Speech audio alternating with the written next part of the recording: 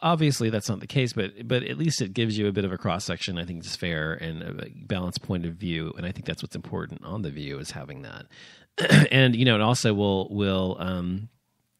I don't know how well it will work in terms of its volatility, because the show's always been more liberally slanted, because Barbara Walters is and was liberal, even though she wouldn't admit it for a long time because she was trying to be, objective as a journalist. But now that she's retired, she's really let the cat out of the bag for the most part. But I'm not really sure how much crosstalk and how much diversiveness we'll have in thought, because Rosie O'Donnell and Rosie Perez and Whoopi Goldberg are all very liberal people, and then you have the one conservative viewpoint on there as well. But maybe she can hold her own. I don't know what this woman's like. I've seen her a couple times, and she seemed okay. She doesn't seem like she's an idiot or bobblehead like fucking Elizabeth Hasselbeck, who was a fucking moron. I mean, I never liked her. I shouldn't say she's a moron. She's really not stupid so much as she's just annoying, and I couldn't stand her. And most people, in my kind of segment of society feel the same way. She was really annoying, and we couldn't really stand the fucking bitch. So fortunately, she left anyway. But anyway, so be sure to check out The View. It starts back on Monday, actually, on ABC. I'm certainly going to be watching it. I can't wait to see it. So we'll see what happens. What was the thing I was talking about? Hold on, let's get my notes here.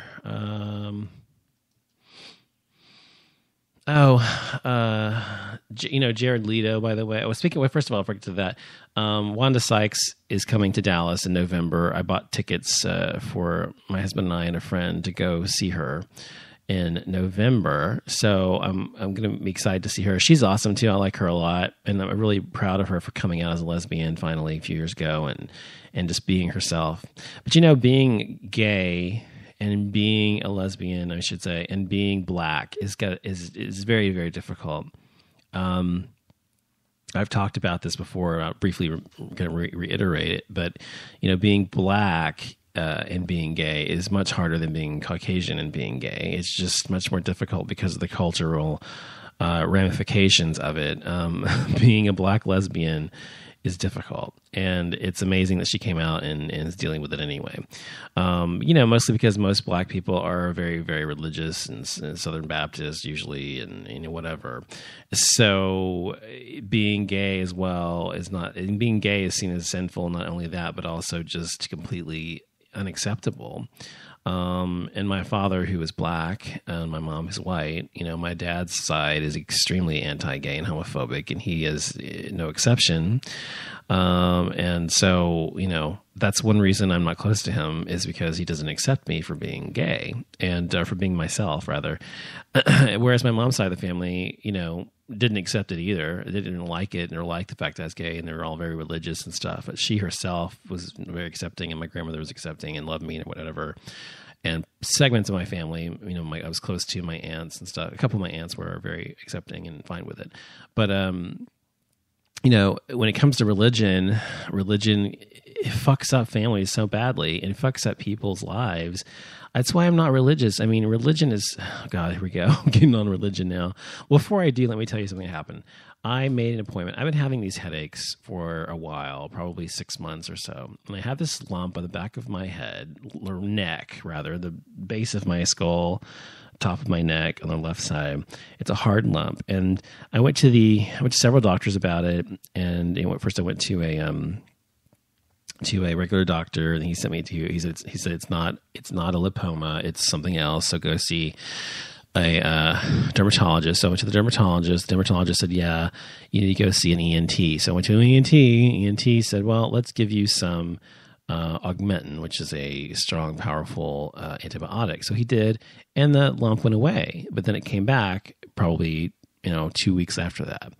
And so it's a hard lump. And so a lot of the pain I've been having is radiating in my head, is radiating from that lump all the way into my brain. And so I don't know if it's a tumor or if I'm going to be dying soon or what it is, but something's going on. And so I've been worried about it, and I wanted to get it checked out. So anyway, my point is I went to I changed insurance plans last year, and I've been going to specialists for everything the past year, and I haven't been going to see a primary care physician since January. So I had to pick a new primary care physician because he's not on my new plan. So I looked and found somebody I thought would be good, and I had scheduled an appointment for this coming Tuesday to go see him about this issue. Maybe get an MRI, set that kind of thing up, whatever, just to make sure it's nothing. And so I set it up and had the appointment ready, whatever. And the other day, yesterday, I was looking online. I was researching him because I didn't really know much about him. He's just on my list, and I kind of looked him up briefly and then called their office last week to set it up, or a few weeks ago.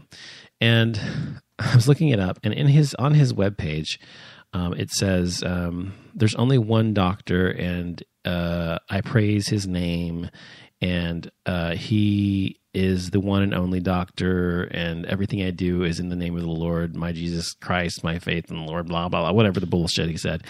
I was like, oh my God, it's a fucking evangelical Christian. Now, is it acceptable to say, I'm not going to go see a fucking evangelical Christian doctor because I don't agree with evangelical Christian belief system? Is that bigotry? Maybe, yeah. It probably is bigoted because I'm making an assumption of who and what he thinks based on his religion. However, it's based also on experience, and most gay people can attest to this, or gay people or racial minorities or whatever the case may be, that, they've had a significant amount of negative experiences with people whom are evangelical Christians, especially gay people. So the reason I don't want to go see an evangelical Christian is not because he's a Christian, it's because he's an evangelical Christian, because the majority of people in America are Christian. So it's not like it's because he's a Christian. I mean, most doctors I'm going to go see are probably Christian anyway.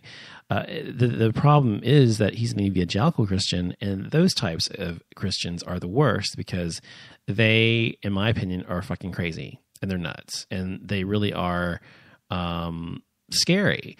And I'm not putting my life in the hands of somebody that thinks I'm evil or wrong or disgusting or whatever the case may be. You really think I'm going to put my life in the hands of someone like that? No.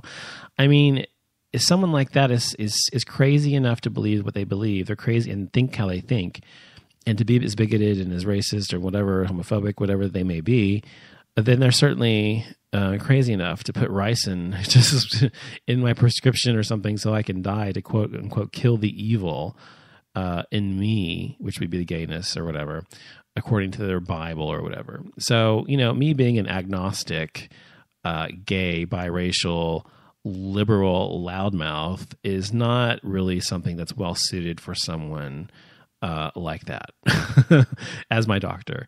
And I'm not saying that he would do anything consciously necessarily, but subconsciously, I don't think I would get the best care. And it's difficult to discuss, gay things. Like if I had some sort of sexual thing come up or something, or wanted to talk about, I don't know, whatever it might be, or I don't know, you want to talk about gay stuff, you have a gay relationship or gay sex or something like that. You don't want to talk about it with someone like that. So that's why I'm not going to go see him. So my point is I'm going to call them on Monday and cancel my appointment and tell them exactly why.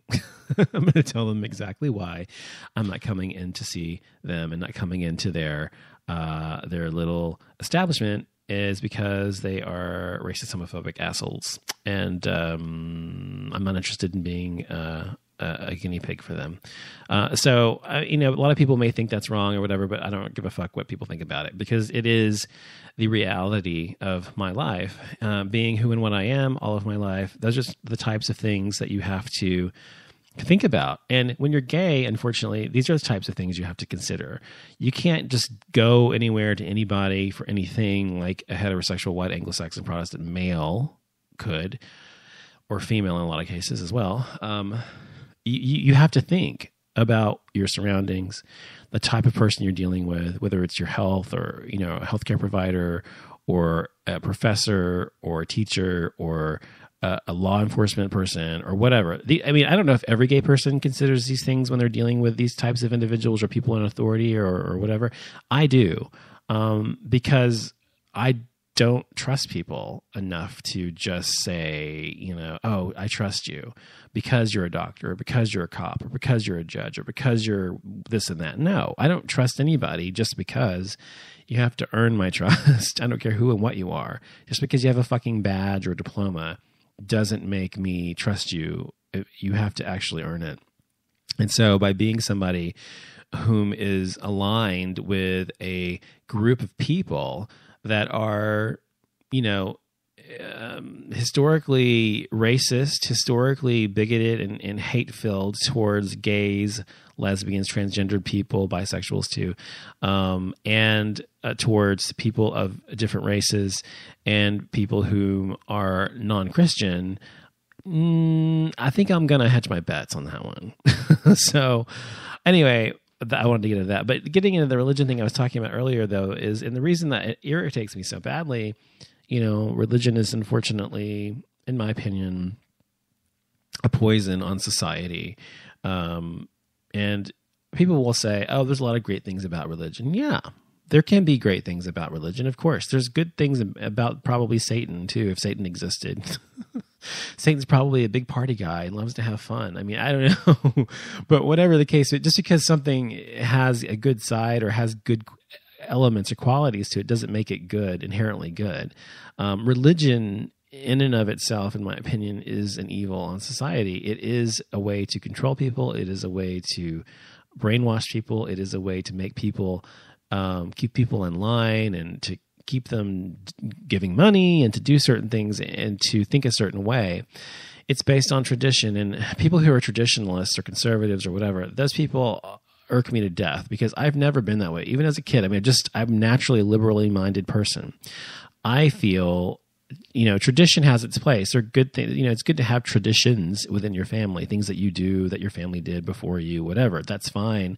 But to think about things in a way simply because it's in a book or it was told to you by someone else that this is the way things are is ludicrous to me. And to not be a thinker, a critical thinker, irritates the fuck out of me. If I run into somebody who doesn't use their fucking brain and instead of thinking about religion from a historical perspective and from a rational perspective and thinking about it just based on what they're told and quote unquote faith, which is such bullshit. You know, people who are religious will often say, oh, well, you know, you don't understand because you're not of the faith. You have to have faith, and being, you know, Christian or whatever means you have to have faith that God's word is true and that when you die, this happens, blah, blah, blah. Fuck that shit. I don't fucking think so. You know, religion is just about control. That's it. Nothing more, nothing less. I'm sorry. That's it. Now, does that mean you can't be a spiritual person? No. You can be a spiritual person and believe in a higher power, higher being other than yourself, whatever, if you want to, if you choose to believe in that.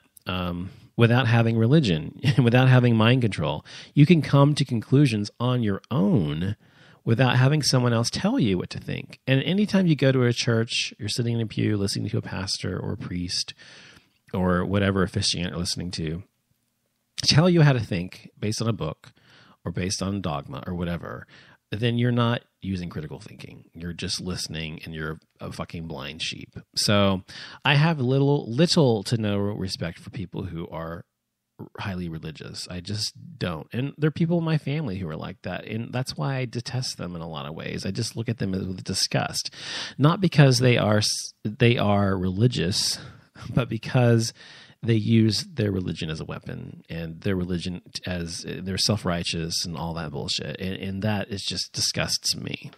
So I'm not going to go on and on about religion. I just wanted to say that because I feel like people don't always understand that gay men in particular have to think about the kind of people we deal with, you know, in society every day, being gay. Whether we let it be known or not up front, ultimately, if you're dealing with someone on a continual basis, it's going to come out, and it doesn't make any sense to go back in the closet to make someone else more comfortable. So anyway, I'm not going to be going to that doctor. So what else? Oh, some break. What am I? I can't read my writing. Hollywood. Oh yeah, there was this teen. Right, speaking of religion, there was this teen who he was like, I guess he's like 17 or 16 or 17 when he did this. There was a statue on the side of a road in Ohio or Pennsylvania or somewhere, and it was the statue of Jesus Christ.